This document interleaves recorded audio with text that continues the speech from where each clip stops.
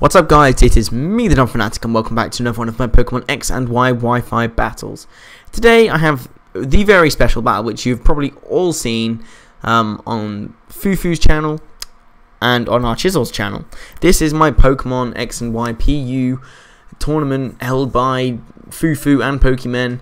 It is the final of the KALOS bracket, and this was the decider. One, who won that bracket, and two, who got to represent Fu in the grand finale of the tournament, which is on Monday night, by the way, guys. It'll be on Showdown, so you can watch on Showdown, or you can watch on Twitch because it will be streamed. Anyway, our Chisel scouted my team hard because I've carried the same team throughout the whole thing, and I do bring the same team to this battle. He's bought a different team every time, so it's pretty much impossible for me to do the same. Not that I was going to anyway. Here's a Swalot, a Huntail, an Ordino, a Stunfisk, a Mr. Mime, and a Sneasel, all of which are massive pain in the arses in PU, and I was not looking forward to this battle as soon as I saw his team. Beforehand, I was really excited for it, but seeing his team, I know Ordino and Stunfisk and Swalot could be real pains to take out. Luckily, as you see, I do manage some of them not so well. Anyway, I start with Semi-Port knowing I can hit anything hard starting off, and he does start off with the Sneasel, so I can give the Focus Blast. He brings in Ordino, probably expecting me to do something like a Hydro Pump, because it probably would take out Sneasel if he hasn't got any investment as such. I did go for the Focus Blast though, because it's quite effective, and it hits Ordino for massive damage, so with that I should have taken Ordino down a lot quicker than I do, because it was at such low health I could have bought something into Revenge Kill it, but I don't.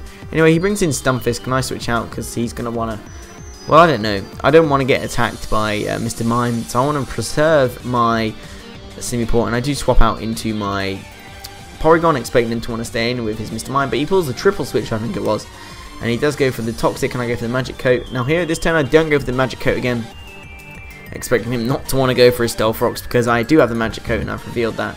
I also carry Stealth Rocks on my Torterra, so it's not really too bad. I probably should consider running, just flat out running Toxic on this thing. That really could help. But yeah, I go for the Tri-Attack again because I know I can do some good damage now he's Toxic, and he might be especially defensive, but Tri-Attack's going to do alright. It's stab and quite a high base power attack, so it's going to do some damage to anything really on his team.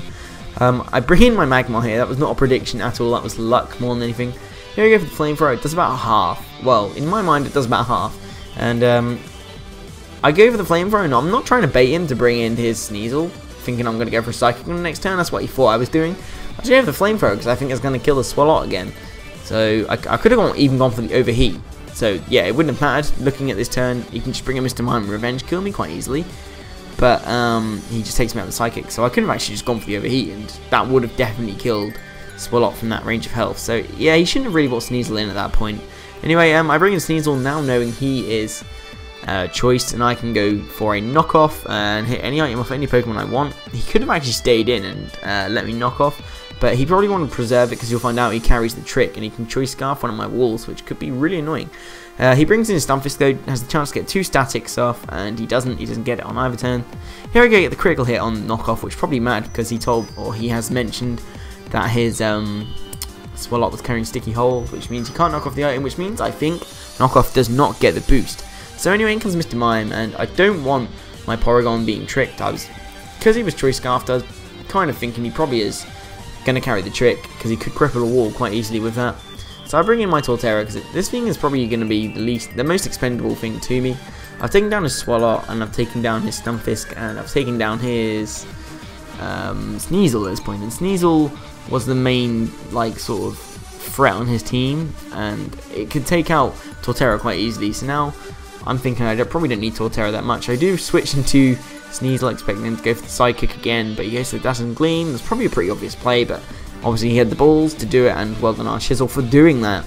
So he's kind of sitting here poisoned. I don't know why I went for the Toxic with my Torterra all in turn to go, because he has got a Cleric on his team in Ordino, which he can bring in here because he's got a really safe switch. Although I did forget completely, he actually gets the Regenerate ability. I didn't think about that on Ordino. Thinking about it now, because its health has just gone skyrocketed back up from the first turn where I got the Focus Blast on it. But now he has the Wish, and this is where it gets annoying. I was hoping he wouldn't have the Protect, and he was bluffing it, and I could probably take him out of another Seed Bomb, which I don't, and he protects and gets all his health back. So we're back to square one again from a few turns ago, and this carries on for a few turns, and it also, well, it doesn't happen later on in the battle, but there's more sort of stalling later on in the battle, and this is why I've had to speed this battle up a lot, because it does get a bit stally in places, but necessarily stally. So I bring in my Porygon and trace the regenerate, and then just switch back out again for no apparent reason. He does go for the heal bell after I toxic him. No, it was toxic on down to Clown. This is probably where I toxic him again. Probably in hindsight, I don't know, I could have gone for rocks, I guess, but that wouldn't really benefit me because he only has 3 Pokemon left, I think. So yeah, I guess toxic was the only thing I could have done. I could have leech seeded. Actually, that would have been really good. It would have made him switch, and I could have just stayed in and continuously leech seeded stuff and got my health back. That would have been nice, actually, but you know what? It didn't occur to me at this point. So I trace his regenerate again with my Porygon. I don't know why. I guess I thought it would be a free switch, expecting him to want to go for the heal bell, which he does do. He gets the toxic off himself, and he's at full health, and this is just starting to really annoy me now. So he goes for the wish, and I go for the Thunder Wave, expecting him to want to switch at this point because he's at full health. I don't know what his Ordino can do, so I Thunder Wave him, and I now think he's going to go for the heal bell again, and this lets me have a free switch into my Semi-Port, but he goes straight for the double edge, which does decent damage to Kong, considering, well, I don't know how powerful Ordino is, but double edge is powerful. Gave the Hydro Bump here, I over predict, expecting to bring in his Mr. Mime, and this starts to put me in a bit of a hairy situation, because, well, I only have 1 attacking Pokemon left, and one of my walls has got a Choice Scarf, so Captain Brave Bird has been so good to me in the past, I needed it to be good for me again, so I go for the Brave Bird, and I get the critical hit. Because I'm Choice Banded, I'm pretty sure it didn't matter, but the critical hit did cover up the fact that Archizzle was unsure as to whether I'm Choice Scarfed or Choice Banded. Either way, I'm going to outspeed this thing, and Choice Band means I can take this thing out in 1. If I was Scarfed, I wouldn't have, and he could have Revenge killed me. However, I don't think it would have mattered too much, because I could have just simply brought in my Torterra and Choice Scarf seed bombed him, because he tricked me the Choice Scarf earlier. So, now it's 2-on-1. He's got his Mr. Mime left, but Deku's just going to go down. This thing still outspeeds me, even with a Choice Scarf, because I haven't got any speed investment. And Torterra goes down. So now this is where the battle kind of gets interestingly... It's interesting, but it's also painful to watch. So I trace the Soundproof, which has no relevance whatsoever. He goes for the Psychic. Hax has been on my side this whole battle. That's special defense drop number 1. And I was like, oh, you cannot do this to me, game, please. I get the necessary Thunder Wave off. Please bear in mind this was necessary, you will find out.